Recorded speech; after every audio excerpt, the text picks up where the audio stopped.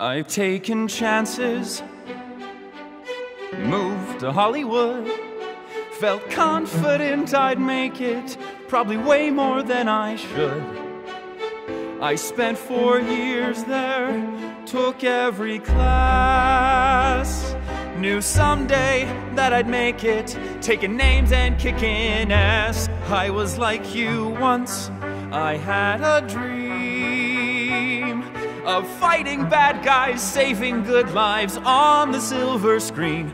I'd be a hero, well, I'd play one on TV, or get syndicated with Mad Men or Grey's Anatomy.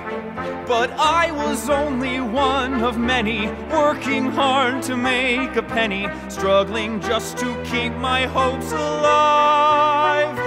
I realized very quickly it was living in that city. It's the city where ambition goes to die.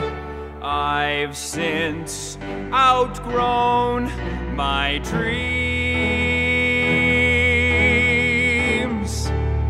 There was rejection and lots of pain.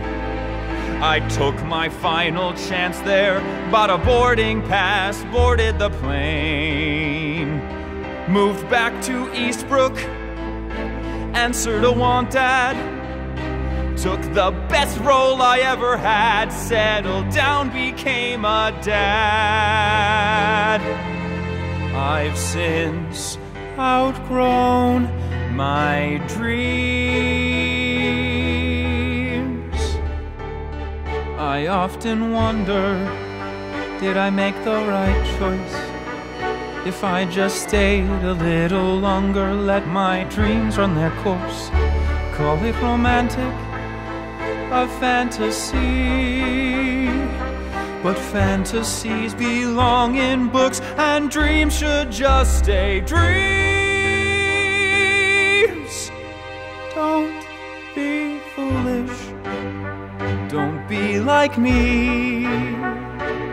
Well, be like me, like I am now. With job security, you'll learn to love it. And when you have kids, keep their heads out of the clouds, teach them practicality. Eventually you're gonna have to grow up and get a real job.